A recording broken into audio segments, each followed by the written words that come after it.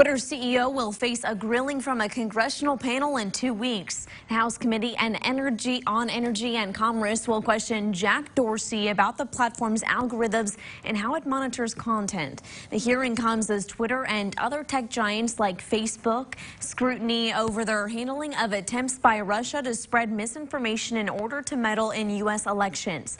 In an interview with CNN last week, Dorsey said that Twitter does not target people based on their political ideologies. The hearing is scheduled for September 5th.